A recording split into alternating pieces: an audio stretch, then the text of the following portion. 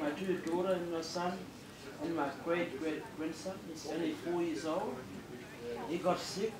The sewage. And the sewage, yeah. And my son, he said, he got a dialysis, well not dialysis. In the thing now. Diabetic, he got diabetes. Yeah. And my daughter, she got an asthma problem. And also a heart. And she felt really sick. I said, what's wrong? Can you call an ambulance for something sick? My heart so fast. And she could hardly breathe properly.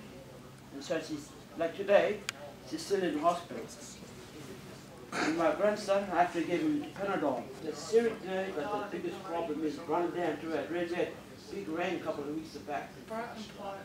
Where does sewage coming from? Well, I was up to my ankles in it yesterday, and it's on the public space behind, not on Barneson, but behind Harvey Street, and the EPA have been there all morning, freaking out. So you don't know who you spoke to the health department? It was named Paul. How was it? Where was you? You talk when you're talking to Paul. I'll ring the guy in the health department. I know him personally, and I talked to him about it when we finish. He came down, then I saw him with a direction. Yeah. Where's the smell coming from? Yeah, I'll talk to him personally. I know him personally. I'll ring him. Okay, we're going to run out of time. Barneson Boulevard. Barneson Boulevard. This is the old tank farm. Now, Mindy, you know, you were talking about how everyone got sick in 2005 and nobody knew why. Yes. And then I came down and said, oh my God, look at these toxins in the Shell audit report. Now, the big concern, and I think council needs a copy of this EIS.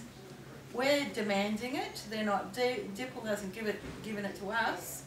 What? Now, these are toxins that will seriously affect surrounding residents. There's in the Northern Territory Waste Management Act, you have to handle and dispose of these toxins in a particular way. And running a bulldozer through the place is not the particular way.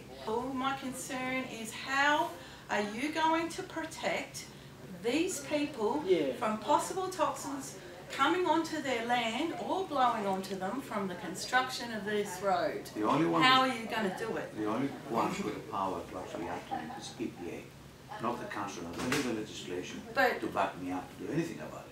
Council regulations regarding neighbours putting stuff on people's land. It's like next door they have a levy that the neighbour has to have for their runoff. So this is a Northern Territory government owned loan. There are council regulations, I am sure, that so that the toxins cannot come onto 1 Mile Dam. Well, that's what I said to you. You have to speak to the EPA. The other thing I want to do is, and I encourage you to actually, you put a formal complaint in writing to the EPA, not a phone call, in writing to the EPA. If you're going to start something happening, you have to do it properly in the thorough process. Pay a phone and put a complaint, it's okay. Somebody might get a complaint. Put it in writing and give it to EPA, it's a different level of complaint, all right? And that's what I said, if there are complaints, concerns about some of the contaminants leaching from the Shell side down to the 1 Mile beach, EPA should investigate. EPA investigates and finds it's true. They've got the power to put a stop. All right? Council does not. I don't have the power to do that. I wish I had. I would have done a lot of things if I had, but I don't. I had to go personally through EPA to force Power and Water to take action on the Lianian ponds with the smell, because it affects so many people. If EPA comes up and says we suspect there's contaminants flowing there, I'll be out there voicing the same concerns with you, because look, I've got a long history with 1 Mile Dam from 1993. I was the one who said, do not eat what you catch in this lake, it's contaminated, before they even start the remediation, all right?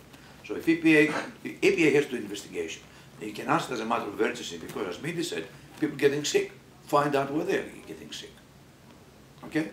And that's the way to go. Well, that sewage couldn't bust by himself, maybe somebody had to deliver it. Oh, no. But I'm just talking about the toilet. The problem is not that it burst, the problem is that it was burst and nobody did anything for 4 months. And that's really, if I knew about that 2 days after it happened, I'll be jumping up and down with you, I'm telling you. Yeah, well, it's unacceptable. okay, it's people's health. And the problem is because downstream, that we're getting all the things. I mean, all of a sudden, because the newspaper might find out, that's why. And the dam is black now. Yeah. It used to be clean water there. Yep, yep, because black. it's been contaminated.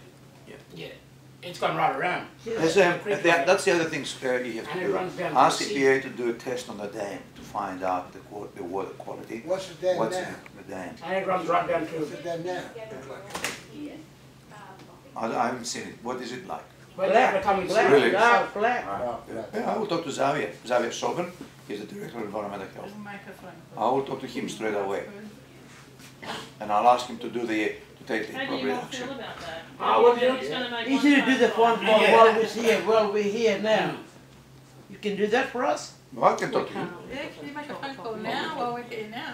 Guys, Yeah, I while will we're here. listen. I will speak to the health department, ask them to actually act, and I Now will you can follow do it it up. now while we're here. I've got a meeting, but I will do that. Yeah, no, Could I also make one more request? Are you going to be speaking to the EPA as well regarding the current raw sewerage problem? No, the raw sewage is not the EPA, it's environmental health department. Okay, so they'll obviously... The EPA is actually other contaminants, Yeah, chemical contaminants. okay. Health department has to actually look They've at got Yep. the contaminants sewage. coming Yeah. onto their land from all Yeah. sides. Yeah. Now, listen, there have been various departments there all morning, coming and going. No one has actually stopped and spoken to any of the Well, residents I'll at all, personally- which I I will witnessed. personally speak to the head of the health department. Yeah, and I imagine that it probably would be helpful, not just, obviously there's got to be warnings, That's from the ownership with the. there's I'm surprised. that but the nobody warnings can't just be verbal, No, it has to be, in writing. no, it has to be fixed.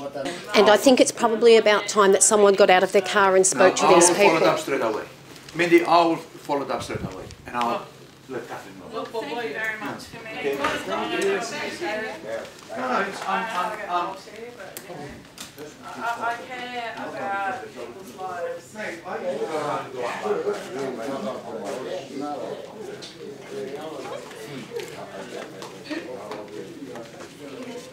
in the old days it was clean. I've been there. In the 70s, Yeah. still swimming there. The whole team canoes there.